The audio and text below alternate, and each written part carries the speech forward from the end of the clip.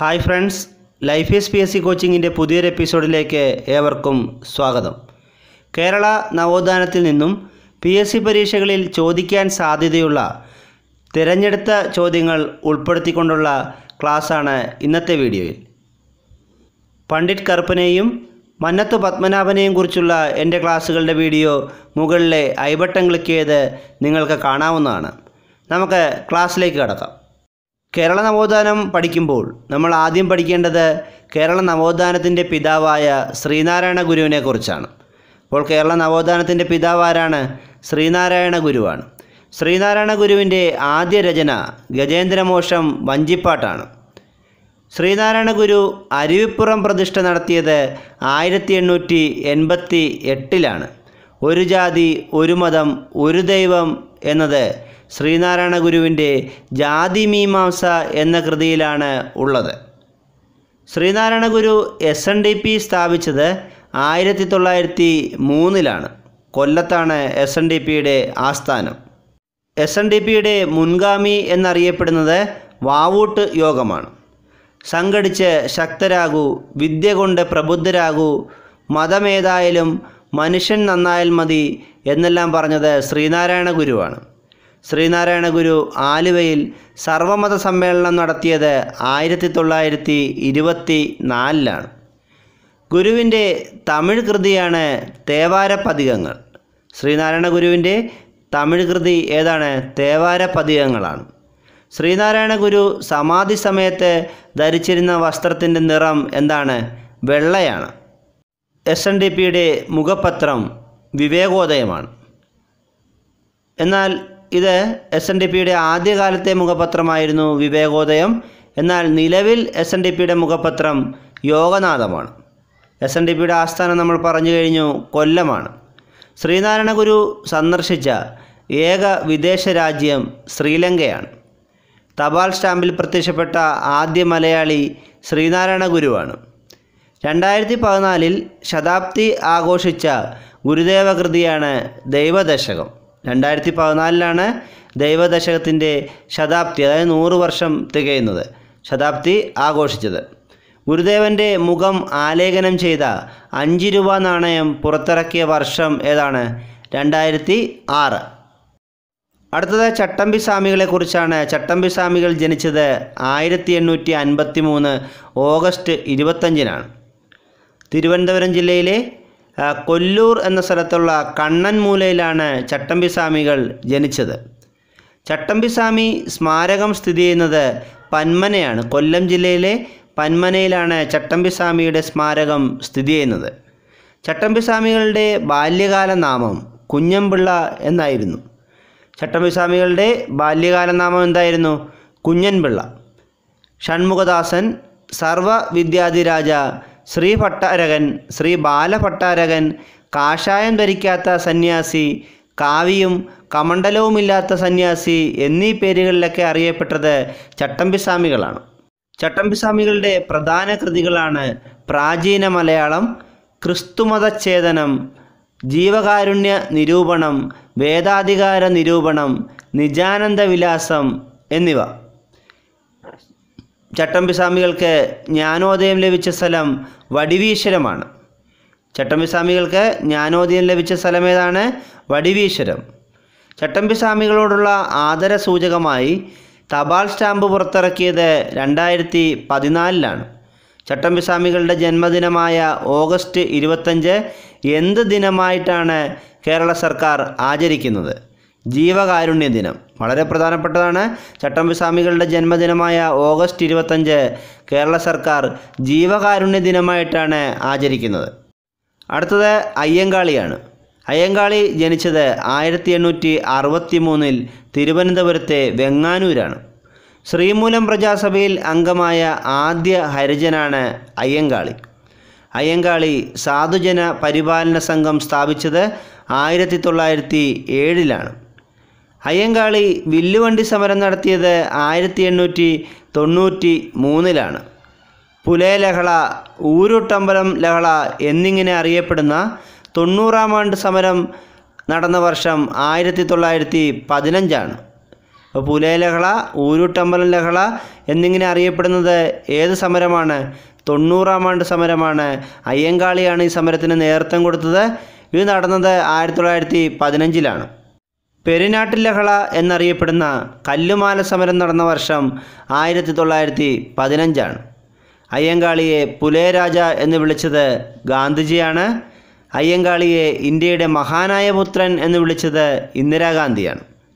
അയ്യങ്കാളി സ്മാരകം സ്ഥിതി ചെയ്യുന്നത് വെങ്ങാനൂരുള്ള ചിത്രകൂടത്താണ്. അയ്യങ്കാളി സ്മാരകം എവിടെയാണ്? ചിത്രകൂടം, അത് വെങ്ങാനൂരാണ്. അയ്യങ്കാളിയോടുള്ള ആദരസൂചകമായി തപാൽ സ്റ്റാമ്പ് പുറത്തിറക്കിയത് 2002-ലാണ്. അടുത്തത് വൈകുണ്ഠസ്വാമികളാണ്. 1809 മാർച്ച് 12-ന് നാഗർകോവിലെ സ്വാമി തോപ്പിലാണ് വൈകുണ്ഠസ്വാമികൾ ജനിച്ചത്. കേരളത്തിലെ ആദ്യ സാമൂഹ്യ പരിഷ്കർത്താവ് വൈകുണ്ഠസ്വാമികളാണ്. സമത്വ സമാജം വൈകുണ്ഠസ്വാമികൾ സ്ഥാപിച്ച വർഷം 1836-ആണ്. സമപന്തിഭോജനം നടത്തിയത് വൈകുണ്ഠസ്വാമികളാണ്. അയ്യാവഴി എന്ന മതം സ്ഥാപിച്ചതും വൈകുണ്ഠസ്വാമികളാണ്. മുടിചൂടും പെരുമാൾ എന്നാണ് വൈകുണ്ഠസ്വാമികൾ അറിയപ്പെട്ടത്.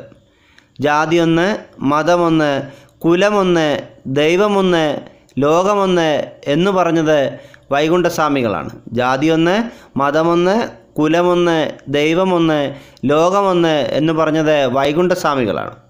തിരുവിതാംകൂർ ഭരണത്തെ നീചൻ്റെ ഭരണം, ബ്രിട്ടീഷ് ഭരണത്തെ വെളുത്ത നീചൻ്റെ ഭരണം എന്നിങ്ങനെ വിശേഷിപ്പിച്ചത് വൈകുണ്ഠസ്വാമികളാണ്. ഇദ്ദേഹത്തിൻ്റെ പ്രധാന കൃതികളാണ് അഖിലത്തിരുട്ടും അരുൾനൂളും. ഇദ്ദേഹത്തിൻ്റെ പ്രധാന കൃതികൾ എന്തൊക്കെയാണ്? അഖിലത്തിരുട്ടും അരുൾനൂളും. അടുത്ത തൈക്കാട്ടയ്യയാണ്. തൈക്കാട്ടയ്യ ജനിച്ചത് 1814 കന്യാകുമാരിയിലെ നഗലപുരത്താണ്. തൈക്കാട്ടയ്യയുടെ യഥാർത്ഥ പേര് സുബ്ബരായൻ എന്നായിരുന്നു. ശിവരാജയോഗി, ഗുരുവിൻ്റെ ഗുരു, ഹഠയോഗോപദേഷ്ട എന്നിങ്ങനെ അറിയപ്പെട്ടത് തൈക്കാടയ്യയാണ്.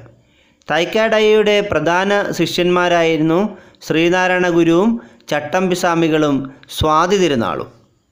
വാഗ്ഭടാനന്ദൻ. ഇദ്ദേഹം ജനിച്ചത് കണ്ണൂരിലെ പാട്യം എന്ന സ്ഥലത്താണ്. വാഗ്ഭടാനന്ദൻ്റെ യഥാർത്ഥ പേര് വയലേരി കുഞ്ഞിക്കണ്ണൻ എന്നായിരുന്നു. VK ഗുരുക്കൾ എന്നും ബാലഗുരു എന്നുമൊക്കെ അറിയപ്പെട്ടത് വാഗ്ഭടാനന്ദനാണ്.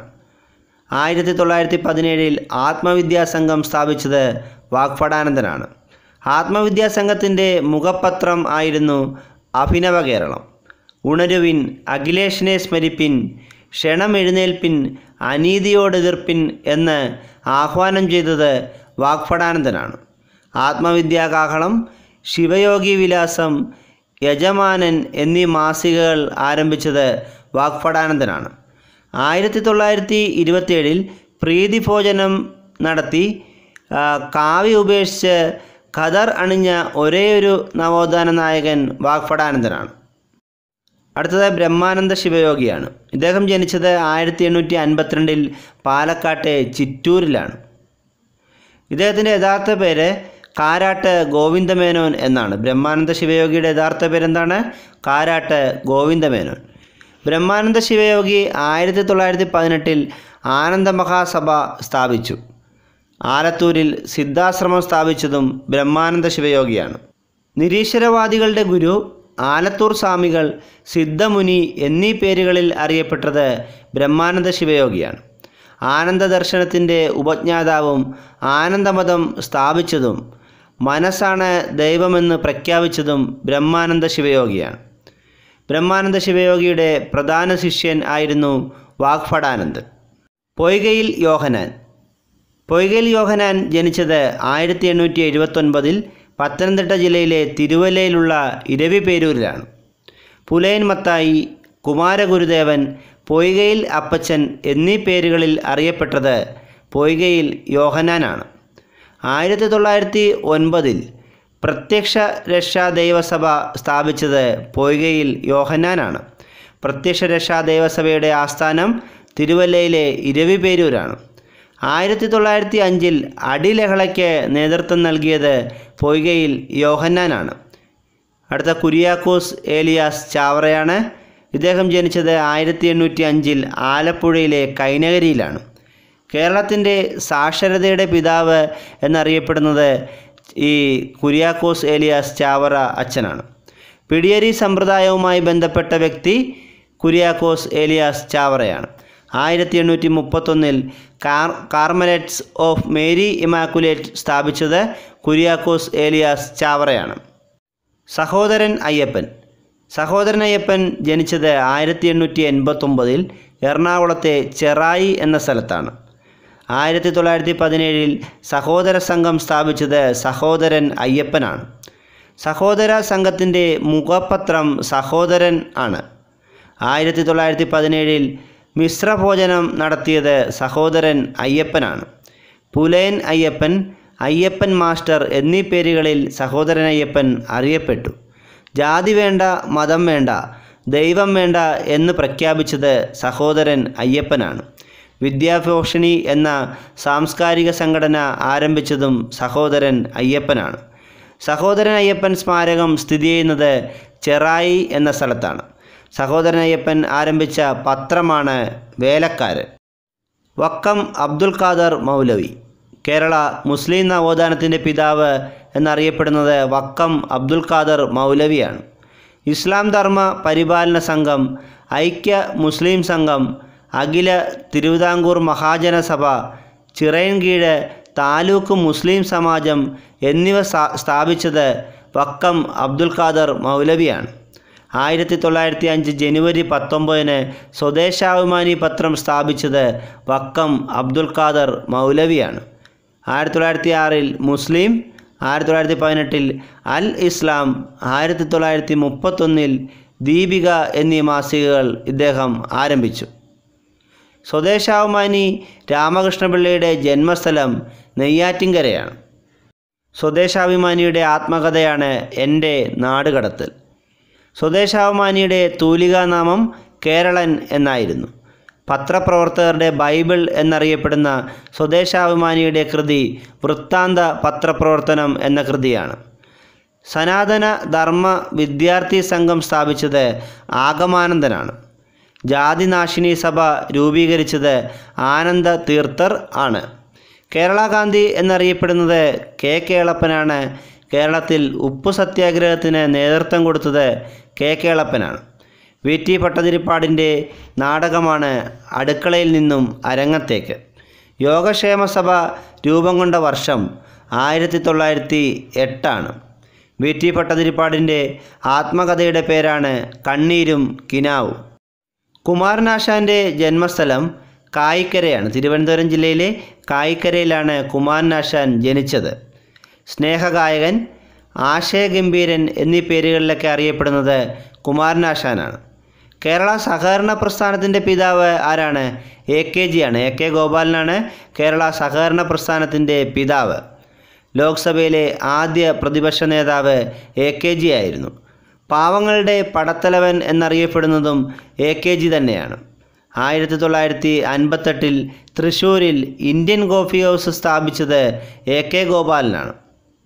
Guruvayur സത്യാഗ്രഹത്തിൻ്റെ volunteer captain A K G ആയിരുന്നു. 1936 പട്ടിണി ജാഥ നയിച്ചത് എ കെ ജി ആണ്. കേരള നവോത്ഥാനത്തിലെ ആദ്യ രക്തസാക്ഷി ആറാട്ടുപുഴ വേലായുധപ്പണിക്കരാണ്. മുക്കൂത്തി സമരവും അച്ചിപ്പുടവ സമരവും നയിച്ചത് ആറാട്ടുപുഴ വേലായുധപ്പണിക്കരാണ്. 1899 മുഹമ്മദീയ സഭ സ്ഥാപിച്ചത് മക്തി തങ്ങളാണ്. ചേരമാൻ മഹാസഭ പാമ്പാടി ജോൺ ജോസഫാണ് 1921 സ്ഥാപിച്ചത്. മിതവാദി പത്രം ആരംഭിച്ചത് മൂർക്കോത്ത് കുമാരനാണ്. ബ്രഹ്മസമാജം കേരളത്തിൽ പ്രചരിപ്പിച്ച നവോത്ഥാന നായകനാണ് അയ്യത്താൻ ഗോപാലൻ. കേരളത്തിൻ്റെ വന്ധ്യവയോധികൻ എന്നറിയപ്പെടുന്നത് കെ പി കേശവമേനോനാണ്. മാതൃഭൂമി പത്രത്തിൻ്റെ സ്ഥാപകൻ കെ പി കേശവമേനോൻ തന്നെയാണ്. കേരള പുലയ മഹാസഭ സ്ഥാപിച്ചത് പി കെ ചാത്തൻ മാസ്റ്ററാണ്. കോഴഞ്ചേരി പ്രസംഗം നടത്തിയത് സി കേശവനാണ്. കേരളത്തിൻ്റെ ജോൺ ഓഫ് ആർക്ക് എന്നറിയപ്പെടുന്നത് അക്കമ്മ ചെറിയാനാണ്. തിരുവിതാംകൂറിൻ്റെ ഝാൻസി റാണി ആരാണ്? അതും അക്കമ്മ ചെറിയാൻ തന്നെയാണ്. തിരുവിതാംകൂർ ഈഴവ സഭ സ്ഥാപിച്ചത് ഡോക്ടർ പൽപ്പുവാണ്.